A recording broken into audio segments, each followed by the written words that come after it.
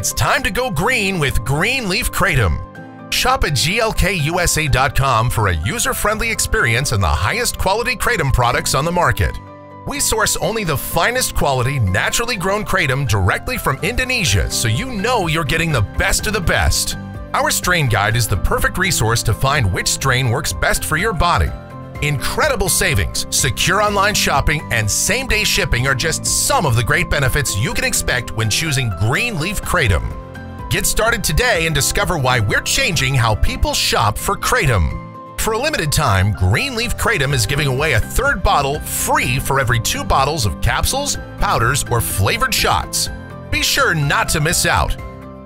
It's the Phoenix, Arizona weather discussion. This is for Wednesday, the 26th of July. I'm Michael Groff. What more can be said? This historic, record-breaking heat wave will just continue for the rest of the week.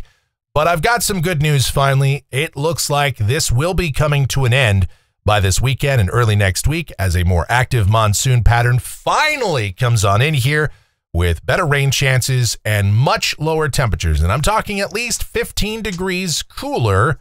I'll say the word cooler than what we're experiencing now. All right, we'll get into it here in just a moment. Let me check this out here. Here we go. Let's take a look at the running total for the month of July so far. Yesterday we did it again. We have continued our streak now, 26 consecutive days with a high temperature at or above 110 degrees. That started on June the 30th, and it has continued ever since. And now for the month of July, the average temperature, an incredible 102.9 degrees. We are blowing out the old record. Even if it does cool off this weekend, that will not stop us from having the hottest July and actually the hottest month ever recorded in Phoenix. All right, let's take a look at the almanac from yesterday. Yeah, 119, the afternoon high. 93, the morning low. Both of those are records. Obviously, 106 and 85 are the average temperatures here in Phoenix. And let me just take a look at this. This is, and I don't know, the format, it's not properly formatted on my screen, but there it is. 98 has been the low temperatures so far this morning at Phoenix Sky Harbor Airport. 98 degrees. I knew we were in trouble when I woke up and it was 102 at 4 a.m. So I've never seen that. The reason I've never seen that is because it has never happened. It's just another thing that's unprecedented here in Phoenix. Looking outside right now, just after 6, we've got 99 degrees at Sky Harbor. Dew points at 52, humidity 21%, winds light, barometer steady. The upper air weather pattern around the nation. We're using a different map every single day. I promise you this, but it just looks almost identical day after day. These short waves moving across the northern tier states and up into southern Canada, and that brings periods of showers and thunderstorms, especially to the Great Lakes in the Northeast, they've just been hammered all summer by these. Unfortunately for us, it's just a ridge of high pressure that has not moved much at all for the last nearly a month now, sitting over the southwest and the southern plain states. And unfortunately, it's an incredibly hot ridge, too, with upper heights between 597 and 600 decameters. And so the reason we haven't really seen much in the way of shower or thunderstorm activity, we tell you this every day on these videos, just because the mid-levels of the atmosphere are just too warm. And the ridge just sitting where it is. It's put a cap on the atmosphere for us. Now, around the periphery, you can see in northern Mexico, showers and thunderstorms. We are expecting this ridge to weaken and move off to the east by this weekend. That will give us better chances of storms. Now, checking out the watch warning map, speaking of heat, plenty of that for the nation's midsection from Dallas up to Tulsa, Oklahoma, Kansas City, St. Louis, Springfield, Indianapolis. It's just going to be roasting today. Heat advisories there. Got some air quality alerts way up north. We also have our excessive heat warning. It just continues here in Phoenix until 8 p.m. Friday. And maybe the National Weather Service will not need to extend it beyond that because temperatures, maybe it might have to be extended to Saturday, but beyond that, temperatures are expected to lower substantially with better rain chances in here. The convective outlook for today, we've got the enhanced risk of severe storms around Fort Wayne, Indiana, Muskegon, Michigan, Detroit, Lansing, Toledo, Ohio. And that broader risk of severe storms for much of the central Great Lakes, as well as the central and northern plain states. Here in Arizona, most of the state in the green, thunderstorms possible. And while we don't anticipate organized severe weather. Any one storm this time of year can always become severe. That's what I tell you every day whenever we show you these graphics, because, that's just the nature of the monsoon.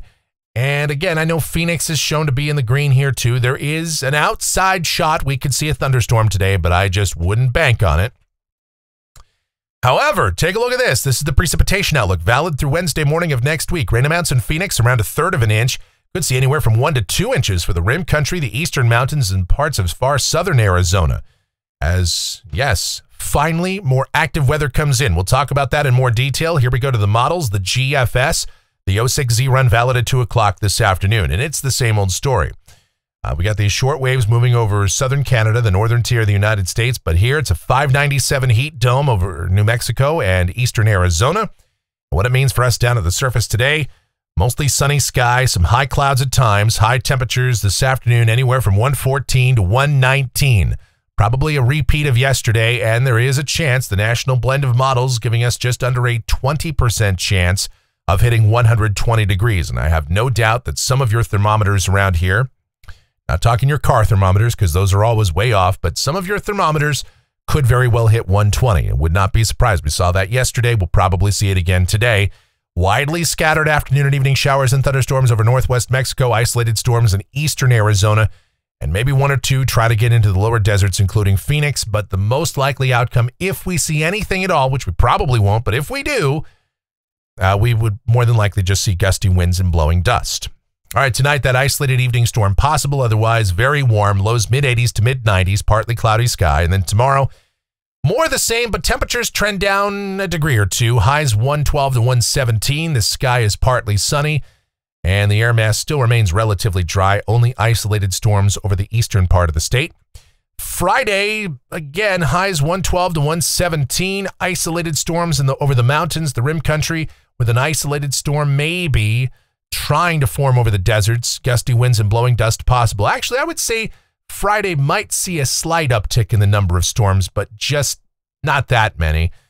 But temperatures, the national blend of models, I think at last look, it was about a 3% chance we could hit 120 on Friday. I don't expect it. Of course, Friday, I don't think we're going to have a record, because the record there is 121 degrees set in 1995. So I think we'll avoid that. That is one day this month we can safely say, well, we can relatively safely say we'll avoid the record books. All right. Now here comes the change in the weather pattern. It starts Saturday, kind of a transition day here. The ridge is moving off to the east. Southeasterly flow develops, and better chances of showers and storms as the mid-levels of the atmosphere will cool ever so slightly. And so we'll bump the rain chance up to about 40% for Saturday night as storms will become more numerous. And with Arizona being on the periphery of the ridge now, more likely that we'll see some disturbances or an inverted trough or maybe an MCV coming in here at some point Saturday, Sunday, Monday to enhance shower and thunderstorm coverage. We expect that on Sunday, partly sunny with numerous showers and storms over the mountains, scattered showers and thunderstorms in the afternoon and evening hours here in the deserts. Now, high temperatures are going to trend down. We'll be around 108 to 113 Saturday, 105 to 110 on Sunday. The National Weather Service is forecasting 110 Sunday, so taking their forecast at face value, the streak will roll on through Sunday, but I believe Sunday might be the day we break our streak. Monday is looking more likely with considerable cloudiness around, numerous mountain showers and storms, scattered showers and storms over the deserts. They, of course, will be most common in the afternoon and evening hours, and high temperatures falling back further to around 100 to 105. Same thing Tuesday. Scattered afternoon and evening showers and storms, and temperatures 100 to 105. And, that's close to, if not even slightly below average. All right, here's a week from today, Wednesday, the 2nd of August. And now our ridge is actually all the way over there in the southeast U.S., over the Gulf Coast and the deep south, 597 upper heights there. We're on the western periphery of the ridge, and in fact, a little baggy trough just off the west coast, and that might switch the flow aloft more out of the south or southwest, which would be less favorable for bringing thunderstorms in here, but temperatures would remain a bit lower, highs around, again, 100 to 105. But unfortunately, as we go out 10 days, this is Friday, the 4th of August, 597 Ridge is back near the Four Corners. Good news, it's near the Four Corners. Bad news, it's a 597 Ridge, which means it's very warm. And so temperatures would be soaring once again well above 110 degrees if this verifies, with only widely scattered afternoon and evening showers and storms. Rainfall for Phoenix. This goes out through the 9th of August off the GFS Ensemble. The mean is up around 2/3 of an inch. And temperatures off the national blend of models, it's printing 118 for today. Whether it's 118, 119, 120, 117, it's all hot and it's all record breaking.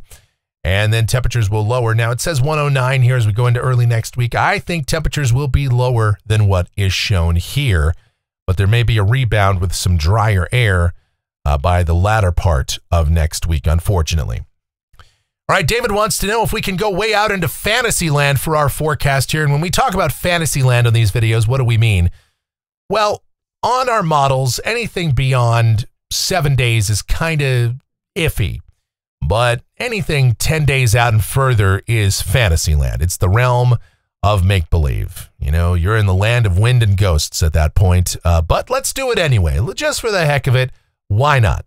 So this is the GFS.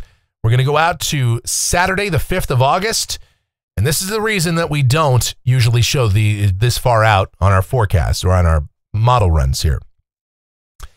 Because the GFS will do some ridiculous solution like a broad 600 decameter ridge over much of the Southwest. If this verified, let's just talk about this a little bit. If this verified, we would be absolutely roasting. Again, highs 115 to 120 would be a no-brainer here.